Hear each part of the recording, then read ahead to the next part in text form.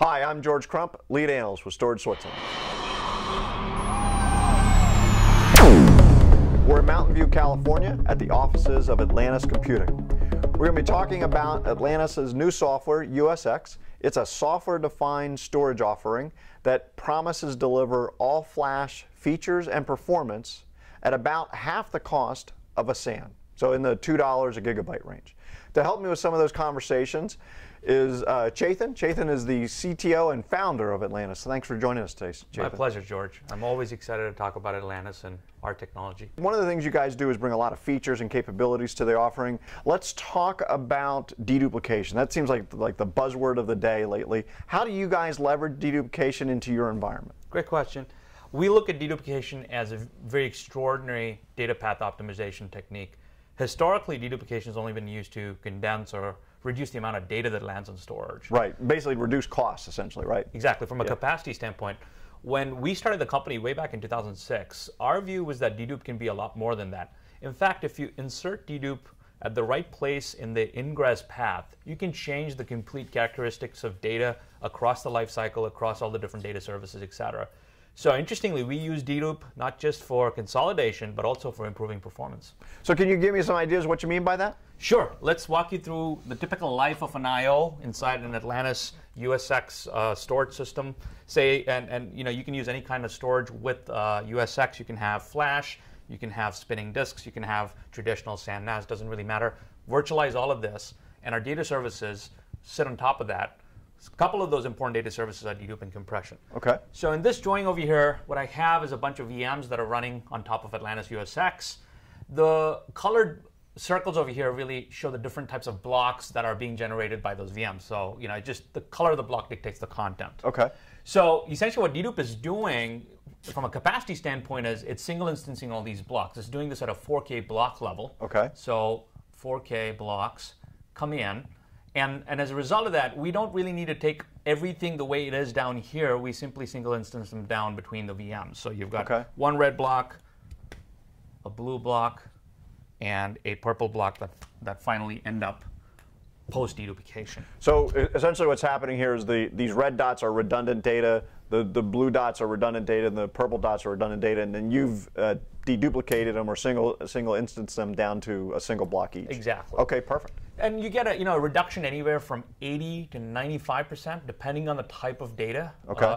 In very homogeneous workloads such as VDI, test and dev, VMs, where the VMs practically look identical. Right. That can be about 95%. Okay. But in typical server workloads, databases, mail, exchange, etc., that can be anywhere from 80 to 90%, sometimes 75 to 80%. Okay, but we're definitely on the high end of that, so it's always going to be worth it for us. Absolutely. Okay, absolutely. Great. And the second thing that we leverage deduplication for is actually accelerating the performance. And that's because we very cleverly introduced deduplication in the I/O path, and we changed the way we acknowledge writes for I/Os based on whether data is duplicate or unique. Okay. So we only pay the penalty of actually committing all the way down to the physical storage tier if data is unique, because there's only one copy of it. Right. But for all the data that is actually duplicate of stuff that's already in the system, we can actually acknowledge it right away and simply make changes to our metadata and persist that down. Okay, and that's got to really help performance, right? Because you're turning around the response much quicker. Is that right? Performance can be astounding in that sense. So you can have multiple millisecond latencies down in your physical storage, but right in the compute layer, we can basically keep latencies under a millisecond for most I/O. Wow. Yeah. So Okay. you get essentially very high performance. Also, because these are VMs and the Atlantis USX infrastructure is also a VM-based infrastructure, you typically keep the traffic within the host as well. So you can get 800, 850 microsecond latencies for most I/Os. So essentially my investment in workload here pays off because I'm reducing so much traffic at the back end, right? Exactly. So you need lesser storage, you need lesser fabric. Everything shrinks because you're leveraging deduplication at the right place in the whole stack. Gotcha. Okay. And compression plays a really important role in this as well, because we can essentially take the blocks that are already deduplicated and then do a variable length compression on them. Okay. And as a result, you don't really have to commit even that full entire payload down. You simply commit what is the condensed, compressed version of that down into the physical storage tier. Okay. Right? So that combination of dedupe and compression is very synergistic. A lot of times you have workloads that generate textual data.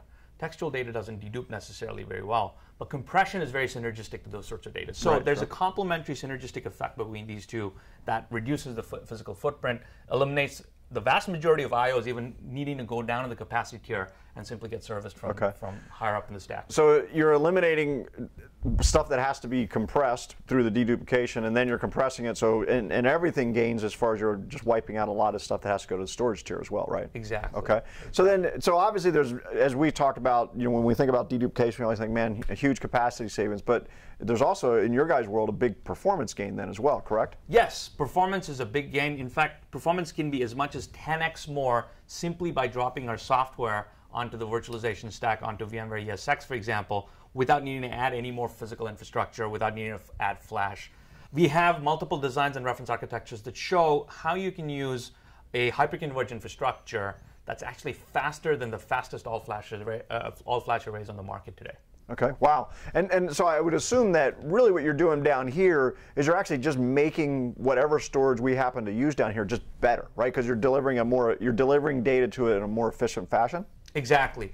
The software is smart enough to address storage based on its unique characteristics. So we will do our own optimizations before we land data on flash that is flash friendly, that is write friendly.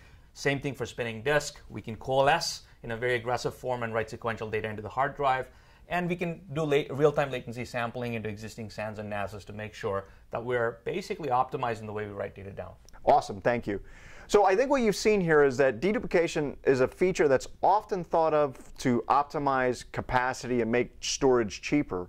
But what we're seeing is that deduplication can actually really improve performance and make the back end so much more efficient. Thank you for joining us today. I'm George Crump, lead analyst with Storage Switzerland.